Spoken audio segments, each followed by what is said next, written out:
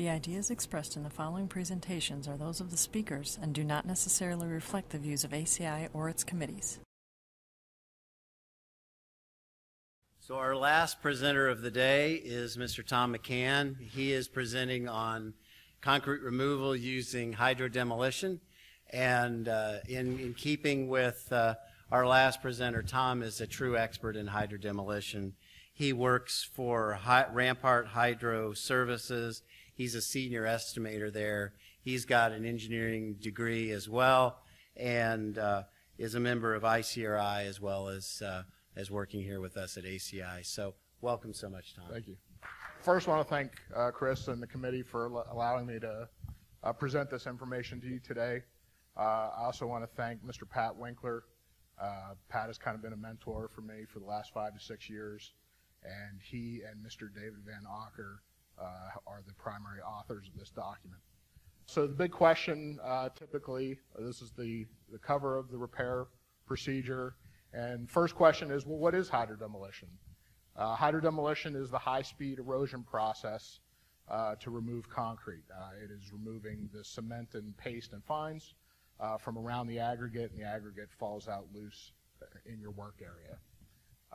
This document is really designed for owners, design professionals, and concrete repair contractors. It is also focused more on bonded overlays that are 1/2 inch or greater in thickness, sort of well beyond the CSP profiles that have been discussed at random points during this session. So also the document gets into the whys and whens and hows of hydrodemolition. So the main one is, well, why choose hydro? Well, it's a superior method of surface preparation. As you can see, it's a highly rough and bondable surface. It's really increased the surface area with which to place a repair material. Provides good interlocking with the repair material. You're increasing your bond strength as a result, and it does a lot for your shear transfer capability. It's also going to remove unsound concrete in the substrate and eliminate any microfractures that were present, particularly if you've done a mechanical method of prep first. You always want to finish with hydrodemolition. Additionally, because it's robotic in nature, again, for these overlays that are 1/2 inch of thickness or greater, you're going to use these robots, and it's going to prevent your working force from getting all these soft tissue injuries and back injuries with regards to impact methods like jackhammers. Because it's a wet process, you're now eliminating silicosis. The dust is trapped within the water. This is becoming prevalent, as Mr. Emmons had mentioned earlier today, because OSHA has now started its enforcement of the silica exposure laws. No rebar damage. This is a big thing. It actually will clean the rebar to a sandblasted-like appearance. Even existing wire ties that might be present in a top mat of rebar will still be there after hydrodemolition, and it's a much faster and efficient method of concrete removal. So when do you want to use hydrodemolition? Well, certainly for any concrete repair project where you want to remove deteriorated concrete, contaminated, whether it's chloride contaminated or carbonated concrete. It'll remove sound concrete, particularly on partial depth removals, say on bridge decks or in parking structures, even dams, where you need to provide clearance under that top mat to place your repair material. And certainly it's great for removing concrete from around other metal embedded features. This first item, anchors, this is more in line with like a construction dam anchor, not so much another type of anchor, which we'll get into here shortly. Expansion joint hardware is an excellent method to remove concrete from around those items. Pipe conduit, welded wire mesh, you don't want to get caught up in a rotomill. You also want to use it when you want to minimize your mechanical vibrations to surrounding structure. This is really prevalent in parking garages where you have occupied space above, below, to the side, laterally of the parking garage. This will mitigate those concerns. Should, however, mechanical methods be used as your first bulk removal of concrete, again, hydrodemolition should be your final surface prep to eliminate any of the microfractures that were introduced by that mechanical removal. But rotomilling or cold milling is a good method to do first a bulk removal process and then finalizing with hydrodemolition. Number of things that need to be considered when using hydro. You certainly want to ensure that the runoff or the wastewater is going to be contained within your work area, and again, provided you're maybe in a parking structure where there's occupied space, you certainly don't want those areas to be contaminated with wastewater. You also want to ensure that in post-tension structures, water may remove the sheathing and enter into the cabling, and that could be a concern. Hydrodemolition, so this is the other anchor that I was just mentioned a moment ago. You want to ensure that post-tension anchorages don't become loosened when performing hydrodemolition. There's a lot of energy stored in these tendons, and it could cause serious personal injury. And of course, you're going to compromise the structural integrity. And lastly, shoring may be required within a particular structure, and as had been mentioned here previously today, you want to have a independent licensed PE or engineering firm to address any shoring designs that you'll have in the structure. So what type of equipment might roll up to a job site? This is a common delivery system. In following the story of the water, you'll have your inlet water filter. Most hydrodemolition applications are specified to use potable water sources. Sometimes that's not always done, and therefore it's important to have this primary water filter. You also want to have a small reserve tank of water so that in case the major source of water has turned off, you still have some backup so that the pumps don't cavitate. So the water then does feed into your engine and pump assemblies. High pressure water pumps, there's low pressure pumps, lower pressure I should say, in the range of 15,000 to 25,000 psi, all the way up to 40,000 psi, considered more to be an ultra high pressure system. Flow rates range anywhere from 7 to 100 gallons a minute. The 7 gallons, the lower end, this is going to be more for your manual type of hydrodemolition applications, hand lances, rotary deck mowers, and we'll touch upon that. And those will get you your CSP profiles that ICRI discusses.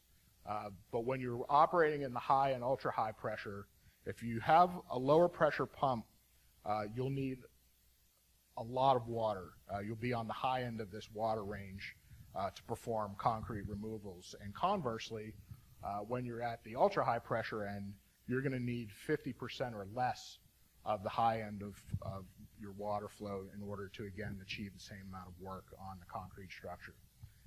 Lastly, the water that's been compressed in the positive displacement pumps can be transported to the hydrodemolition robot, which is typically stored in the back of the support trailer that arrives to the site, and the ultra-high pressure or high-pressure water can be let out to the robot hundreds of feet away from where the support trailer is located. What do some of these pieces really look like?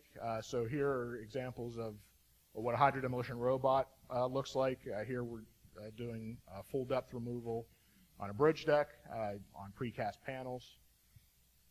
Again, here you see the ultra-high pressure hoses that the support trailer can be parked hundreds of feet away from the work area. This is a deck mower.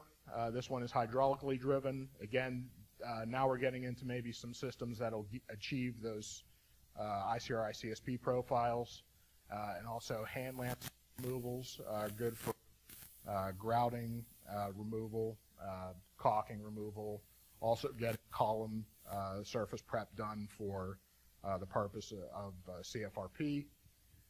Here in this picture, this individual has got all of the appropriate personal protective equipment, or otherwise known as PPE.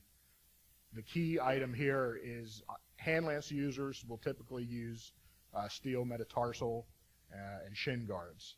That is to prevent the tip of the gun from potentially coming back towards your lower extremities and causing, again, serious personal injury. So now you're doing hydrodemolition and you're generating all these spoils. You'll have a lot of solid debris to take care of, a lot of wastewater. How is that cleaned up? First of all, it needs to be done immediately or very close behind the hydrodemolition process. You do not want the solids and spoils to re-adhere to the deck. Again, here in, say, Vegas, this would be a real concern. You really want to watch after that. It can be done robotically, as you see here. Here you have a robotic vacuum hood that traverses back and forth in the hydrodemolished work area, vacuuming up all of the spoils that have been left behind, tamped behind by the hydrodemolition robot. A lot of these robots will have integral 10,000 psi water jets. So the water jets are shooting underneath that top mat, churning up all of your debris and fines and sending it into the vacuum hood, and can be transported hundreds of feet away to a vacuum truck. If you don't have robotic methods, manual methods are also just as good. These technicians are operating 10,000 psi pressure washers. Hand lances can also, or air lances can also be used. And you want to get underneath the rebar, drive all of the debris and spoils up onto a drive lane, and then you'll have skid steers with a variety of attachments come in and power broom or bucket all of that material up to be disposed of in roll-offs on site. Then on the flip side, we talked about now all the solid debris and what to do with the wastewater.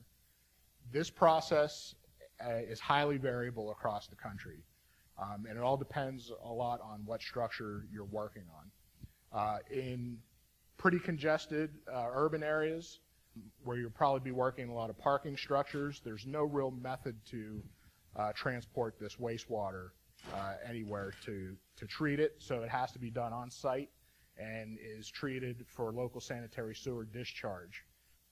When you're in a more rural spot, a bridge deck in middle of nowhere, a lot of the entities and owners will permit discharge on ground and allow the water to evaporate or absorb into the ground, but first passing through a number of filtration methods. Could be fine aggregate, geotextile fabric, etc. Then once that's all dried, those pits, all of the debris is reclaimed out of the pit and filled back in with soil. But the key thing, there is one common thread to always adhere to, is to never discharge directly into any existing waterway. The wastewater, the properties of it initially contain a lot of cement fines. The total suspended solids are in the order of 10,000 to 15,000 milligrams per liter.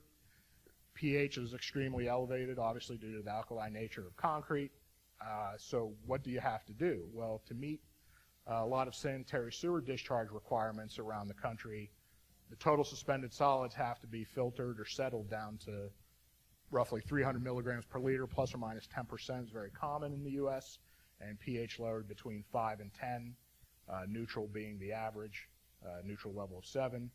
But again, your best practice systems are going to have a three-phase process.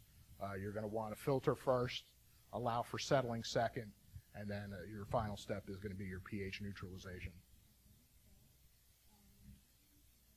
So now that everything is cleaned up, hopefully you have removed all of the debris and dust and grease and oils from the work area.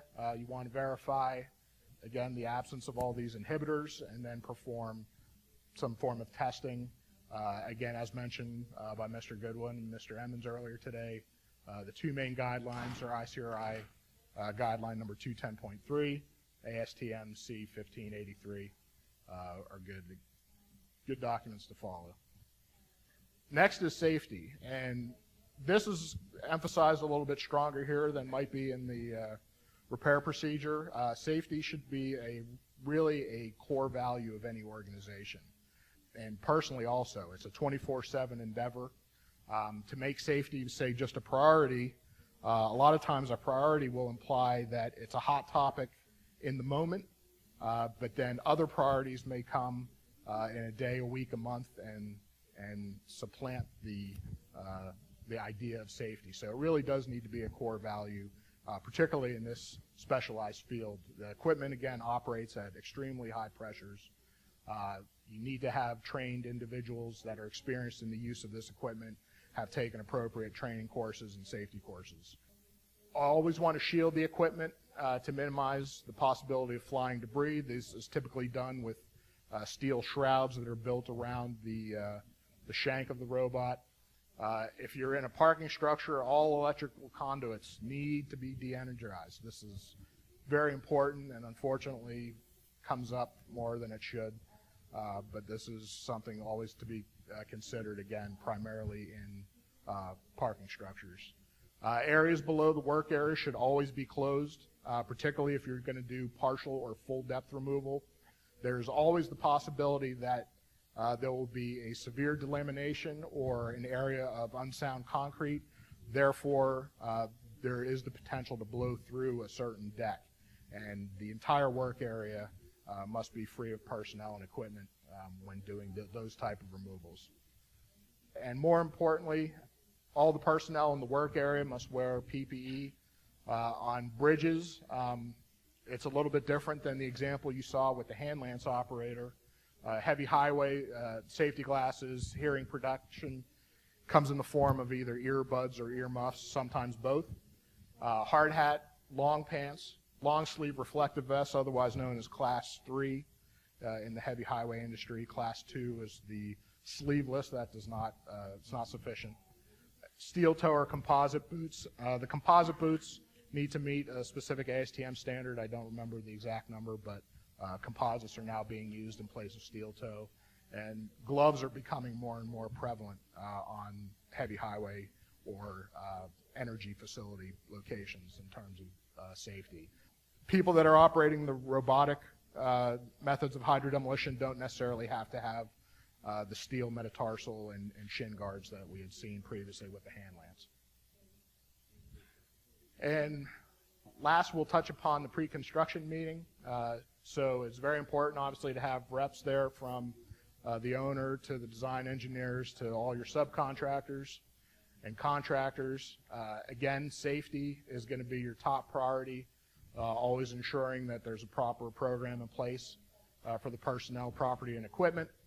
And then you're going to be addressing systematically the location and layouts of a number of items. One is the work area, and of course everybody likes to be on schedule, which I might be a little late right now. Shoring, if applicable, hydrodemolition equipment, what's going to be used on site. Is there a water supply? You can't do hydrodemolition without water, so making sure your permitting for, say, a hydrant access is in place. In closed systems, again, like a parking structure, exhaust system is important to have in place. Fuel system, including deliveries. Again, can the fuel be delivered into the structure you're working in? Wastewater containment is always important. We touched upon that earlier, including your treatment methods and your testing. Who's going to be doing the testing? What frequency will the test be performed? And lastly, your debris removal equipment, including having the appropriate drive lanes open. Again, inside a closed facility, it'll be hard to get the debris out without proper drive lanes to get that out. And I think that is it. And I thank you all for your time and attention. Hey, thank you, Tom.